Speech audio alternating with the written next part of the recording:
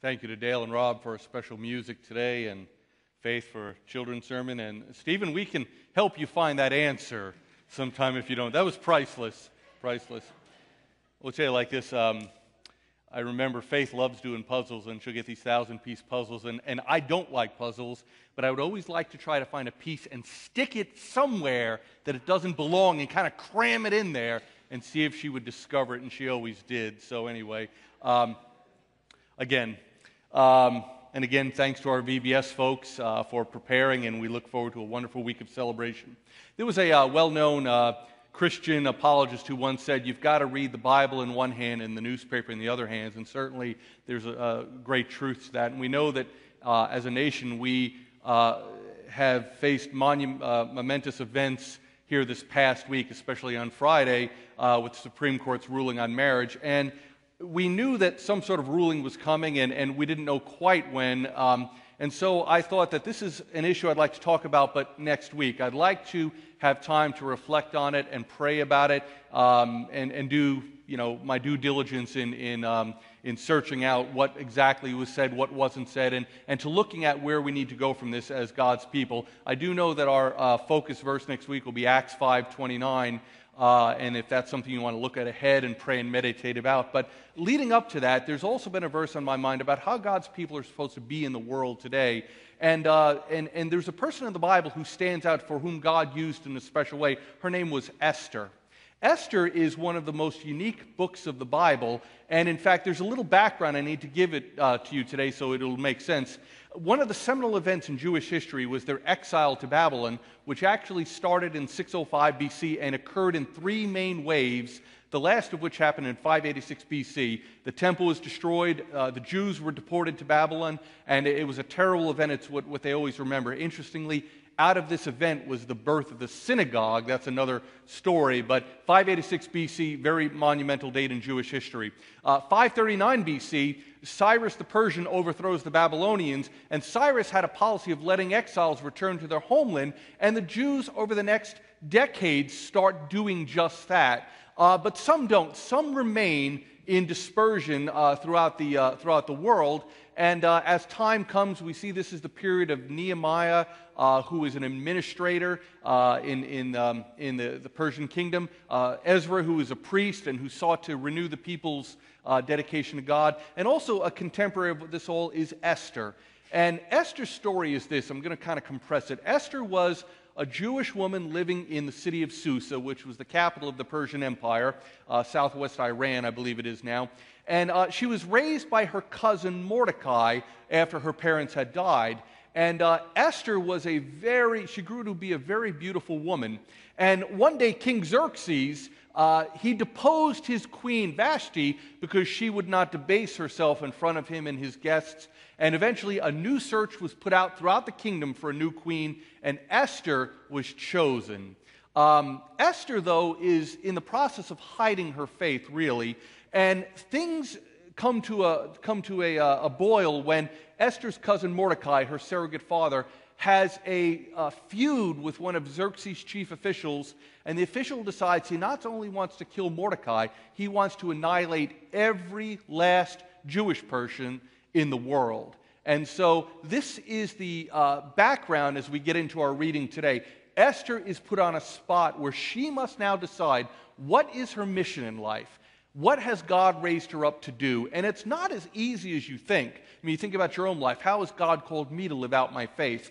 Esther, though, does come to God in faith, and the results are good. You'd have to read the whole book of Esther to find that out. But today we're looking in chapter 4. If you would turn with me to Esther 4, and we're beginning in verse 1 through verse 17. Friends, hear the word of the Lord. And again, I'll give some comments as we go along to help fill in the gaps. It said, when Mordecai learned of all that had been done, he tore his clothes, put on sackcloth and ashes, and went out into the city, wailing loudly and bitterly. But he went only as far as the king's gate, because no one clothed in sackcloth was allowed to enter it. In every province to which the edict and order of the king came, there was great mourning among the Jews, with fasting and weeping and wailing. Many lay in sackcloth and ashes. Okay, so what are they reacting against? They are reacting against the order of the king that on a certain day, on the last day of the month, all the Jews were to be put to death. This is what his chief of staff, a man named Haman, had kind of fooled Xerxes into approving. So he does this.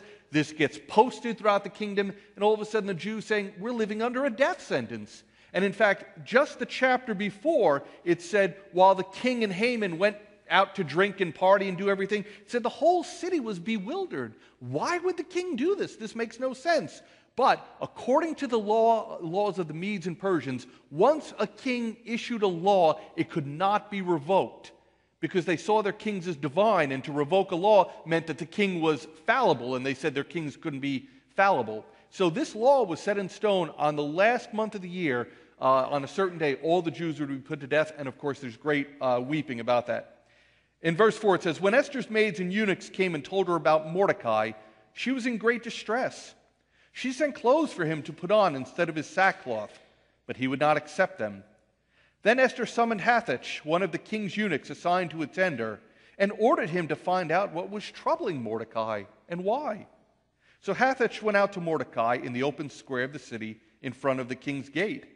Mordecai told him everything that had happened to him, including the exact amount of money Haman had promised to pay into the royal treasury for the destruction of the Jews. See, this guy Haman, and by the way, you can study Esther a lot of ways. One way is to do a character study of everybody in the book. This guy Haman, there was nobody higher in the kingdom except King Xerxes, and yet it wasn't enough, which will eventually lead to his downfall. But he hated Mordecai, and he hated the Jews so much, he said, I will even finance this project personally out of my own pocket, just so we make sure every last Jewish person is put to death.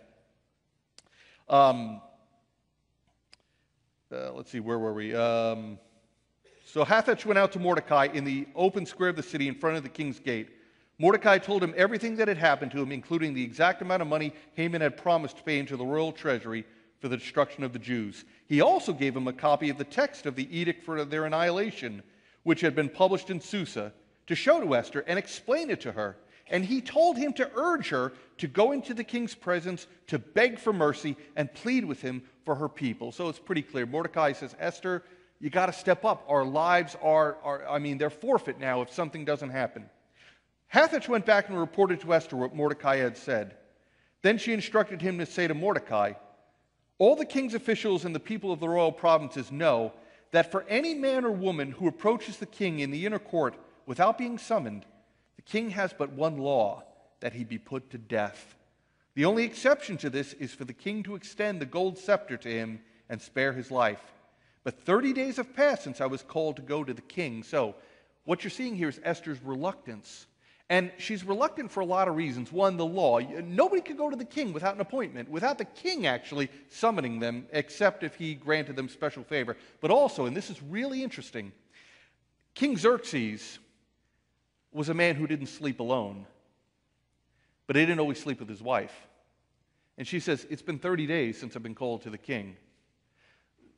Esther may fear, just like her predecessor, that she's fallen out of favor, that she no longer has Xerxes' goodwill, and that to appear before him would mean her instant death.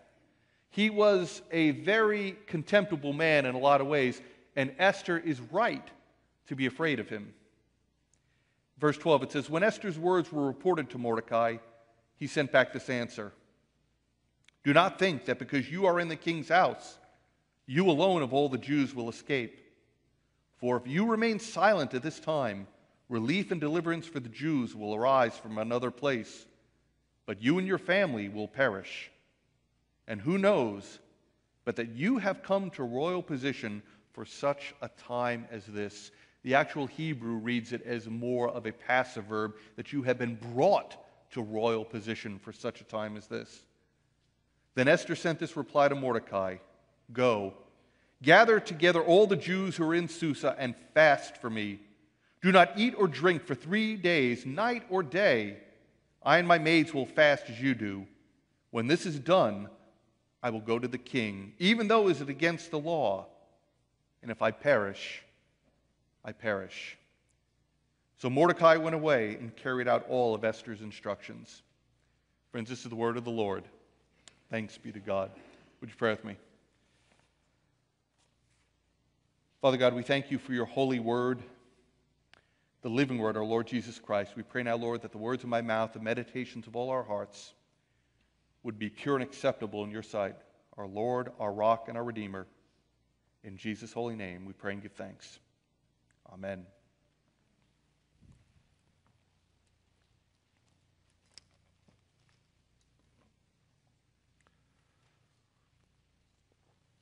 I want to tell you this morning about a young woman.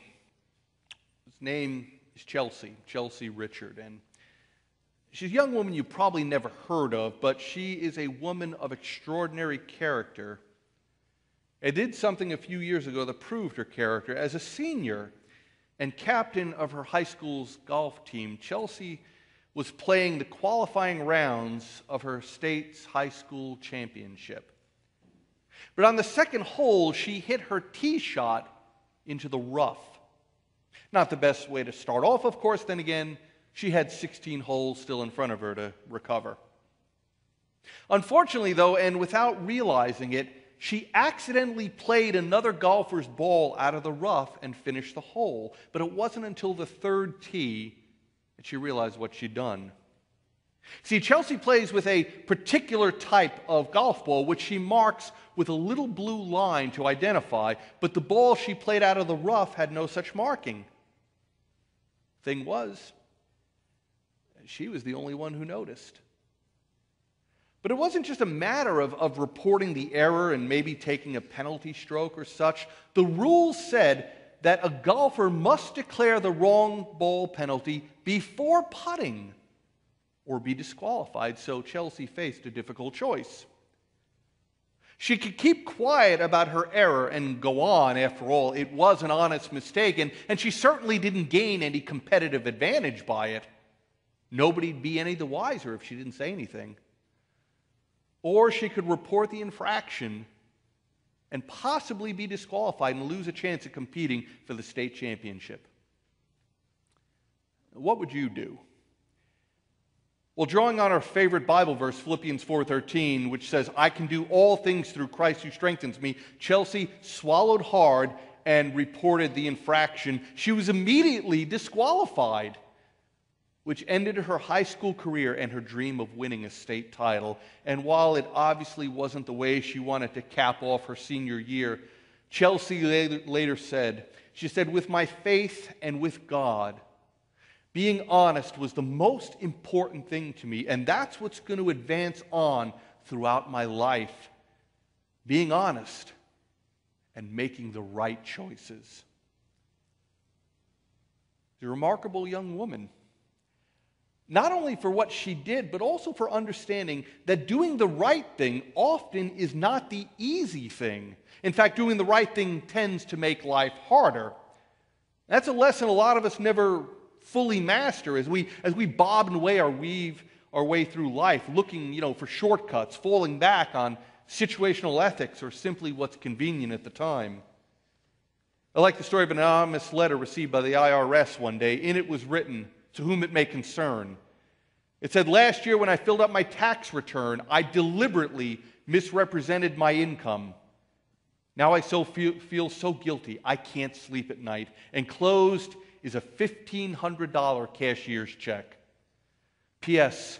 If I still can't sleep, I'll send the rest. It's funny, but that's often the way it is, isn't it? We do just enough to salve our conscience, but what do you do when doing the right thing is costly, when doing the right thing is the hard thing? That's not only a question for us today, it's a question a young woman named Esther faced herself. Now, as I said, the book of Esther is one of the most unique books in the entire Bible. For starters, it's the only book of the Bible that doesn't actually mention God. You won't find the word God or Lord in there anywhere in the book, although God's presence is clearly felt throughout the story. But on top of that, and we've got to get the correct picture of Esther, Esther's not simply some damsel in distress. She's actually queen of the Persian Empire. But she's also a young woman who's made some compromises on her way to the top. And what she ultimately has to decide today is whether to risk it all by stepping out and doing the right thing or to stay safely ensconced in the shadows. Now, reflecting on Esther's life, John Ortberg, one of my favorite pastors and authors, he says this. He says, you and I were created to have a mission in life. We were made to make a difference. But if we do not pursue the mission for which God made us, we will find a substitute.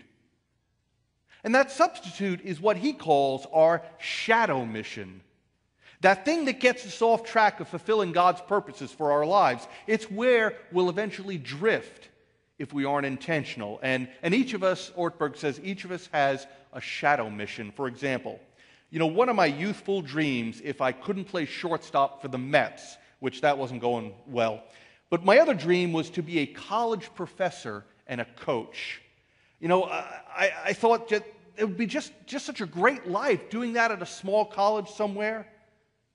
And so I kind of always was looking toward that. But ever since childhood, I'd also felt God tugging at me. And as I got older, that tugging eventually drew me into pastoral ministry. It's where I knew where God wanted me. But I never gave up that earlier dream. Maybe still coaching somehow. And so for several years, I tried doing both.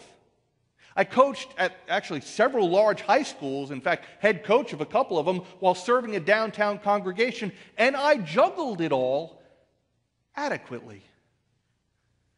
But more and more I felt that the time I spent coaching was getting in the way of what I was called to do at the church. Nothing earth-shattering, just this feeling that it was a little off-center, not quite where I was supposed to be. And my wake-up call came one day shortly after the season ended when a church member phoned and told me that he was struggling with thoughts of suicide. And I remember that. I remember because it was 4 o'clock in the afternoon when he called. And I remember thinking that if this call had come just 1 week earlier, I'd already had been out on the field coaching and wouldn't have been available when this person needed me. That's when I knew what my shadow mission was and how it was pulling me away from what God really wanted me to do. Our shadow mission is whatever gets us off track from God's call and His plan for our lives. Well, Esther's shadow mission had become her life in the palace, the wealthy, pampered life of a powerful wife of a powerful king. A woman whose only duty it was to sit there and be beautiful and be available when the king called. You see, far from being a hero, which is often how we look at Esther at first, Esther, she was kind of a sellout, at least initially. And I know that sounds harsh, and it's not always the way we think about her, but Esther, as I said before, she's part of this large Jewish remnant that had been carried off into exile, roughly a century before. Her parents, her grandparents, and now the exiles are all dispersed throughout the kingdom. But unlike the other exiles we see in the Bible, you remember, say, Joseph in Egypt some years before, or even Daniel in Babylon. Unlike these folks, who, in the words of Carolyn Custis James said, held their ground out of loyalty to God and suffered plenty for it. She said Esther didn't display the same passionate loyalty to God or His people. Instead, she shed her Jewish name. Her real name was actually Hadassah. She concealed her true identity, and she morphed into the surrounding culture. And at a time when Jews were being released from exile and were returning home and recommitting to their faith, Esther was living large in the palace and keeping her faith at arm's length. Rather than clinging to her heritage and fiercely defending her identity as one of God's covenant people, Esther chose to play the game and roll with the punches. And so when she's deemed fairest in the land and chosen to be Xerxes' new bride, Esther slides seamlessly into the role, never realizing that little by little she was losing her way. And when crisis comes, as it inevitably does, the question becomes not only how can God redeem His people, but how can God redeem Esther as well? But I don't want to give you the wrong impression. Esther, she wasn't a bad woman by any stretch of the imagination, besides the fact that she apparently was a complete knockout And I imagine she was a lot like the rest of us, just someone trying to figure it all out and try to make their way through life the best they could. It's as if she'd forgotten that her purpose in life wasn't simply to be a trophy wife for the king to show off and to live in a kind of insulated luxury, but to seek God's mission and pursue it. And it took a crisis of epic proportions to wake her up and remind her. You see, and this is where, again, we have to summarize the larger story. Her cousin Mordecai, who'd adopted and raised her, had offended Haman, the powerful court official, by refusing to bow down to him. And Haman's so enraged that he makes plans not only to kill Mordecai, but all the Jews in the Persian kingdom, a kingdom that stretched from India all the way to Africa and included everything in between. And as I said, Haman's so enraged, he even offers to bankroll the whole operation himself, duping Xerxes into issuing this decree that on a certain day at a certain month, all the Jews would systematically be wiped out. And it's this crisis that's got Mordecai standing outside the palace gates in sackcloth, hoping to get Esther's attention and enlist her help. And Mordecai's message was simple: we're all going to die. You've got to do something. The question, of course, is what? What do you do? See, Esther's never been trained for anything like this. Nothing in her experience has ever prepared her for a crisis like this. But suddenly, silence was no longer an option. Sitting on the sidelines would no longer do. And Mordecai's plea that along with the challenge that if Esther doesn't do something, God will still find a way. They'll perish, but God will find a way. Well, it begins to stir something inside of Esther, and it reawakens her to her true mission in life. The fact is that deep down, we all want our lives to matter, don't we? Somehow, some way, we want to make a difference. God created us with this insatiable desire for significance. I mean, if not, why else would we even want to grow up? Pastor and author Edwin McManus puts it like this. He says, here you are, 5 years old, and you want to be a doctor. What on earth for? You don't need a job. All your bills are being paid. You have food and shelter, clothes, toys, a chauffeur, a personal bodyguard, and a private chef. It's never going to get any better. So why change if not for this yearning for significance? See, God created us with a desire for something more. He created us with a desire for Himself, and He invites us to join with Him in His great plan of redemption for the world. But part of this plan is waking up from our slumber, coming down out of the stands, and getting into the game. It's understanding that with God, nothing happens by chance. Everything ultimately has a purpose. And that you and I have been put where we've been put, and we've been given the gifts and resources that we've been given for such a time as this. Meaning that the significance we ultimately seek comes from our relationship with God, and that doing the right thing is often not the easy thing, but that God calls us to trust Him and do it anyway. Fact is, Esther, she'd rather not have found herself in the position she was in. Esther was a people pleaser. Besides sitting there and looking pretty, that's what she did best. And people liked her. Everybody liked Esther. You know why? Because she knew her place and she didn't rock the boat. But as James says again, she says, Esther could no longer coast on her beauty, on her ability to please. Xerxes and Mordecai, the two most important men in her life, were at loggerheads. She couldn't obey them both. I mean, it's just been easier to just go on being queen and showing up at royal functions and dazzling the king's dignitaries with her beauty and her charm. Instead, Esther's got to come to grips with the idea that she was put in a specific place, at a specific time, for a specific purpose, even if she didn't understand it. It's like what Phil Yancey says in his book, Disappointment with God. Yancey says, in the natural world, human beings only receive about 30% of the light spectrum. He adds, honeybees and homing pigeons can, for example, detect ultraviolet light waves invisible to us. And then he goes on and says, in the supernatural realm, our vision is even more limited, and we only get to see occasional glimpses of that unseen world. In other words, we don't always see the big picture.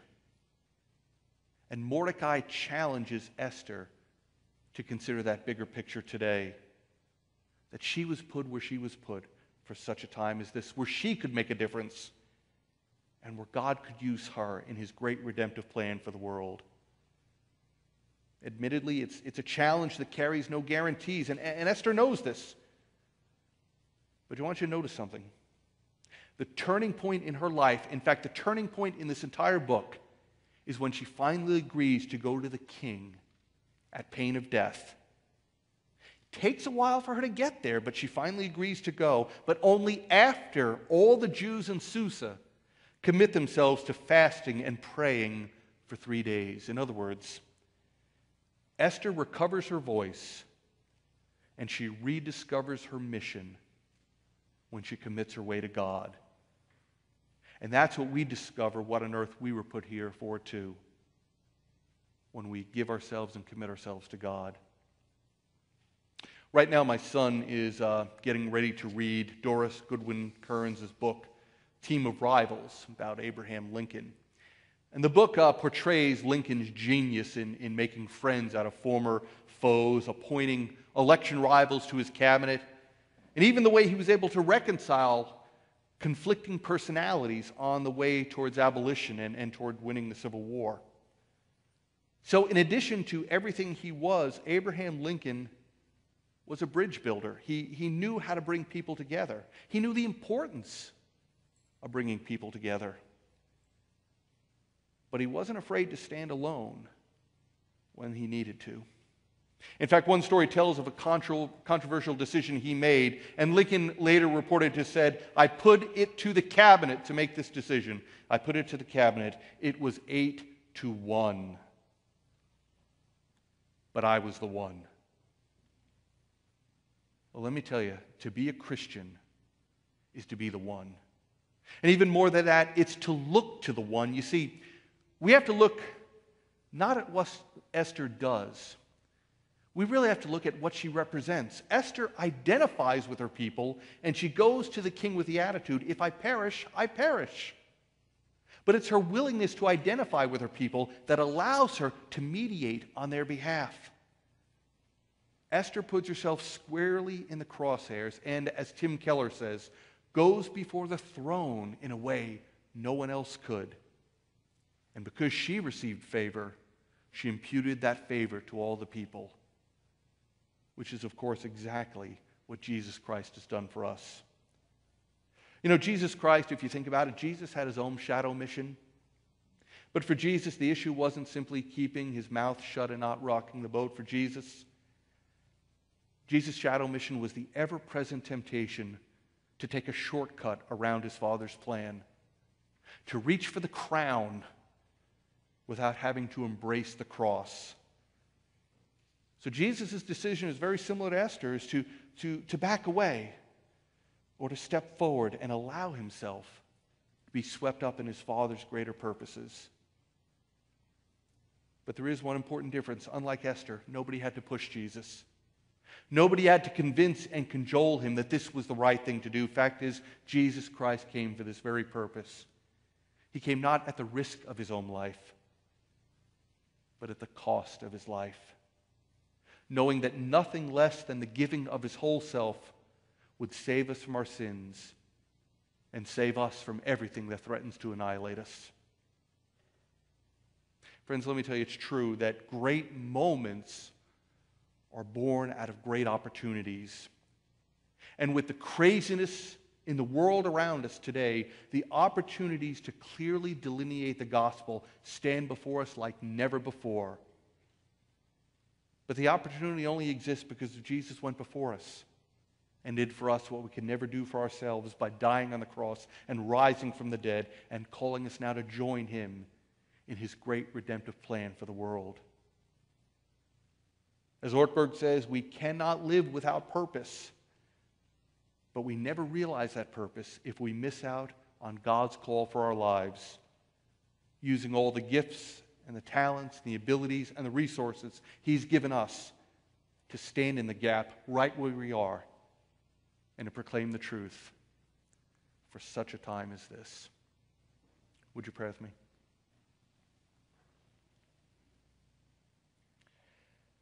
Father God, we thank you for Jesus Christ, your Son. Lord, the one who came for us, the one who took up our sins on the cross, the one who died for us, the one who was tempted by the mission to reach for the crown without having to embrace that cross, Lord, the one who now calls us to follow where he leads.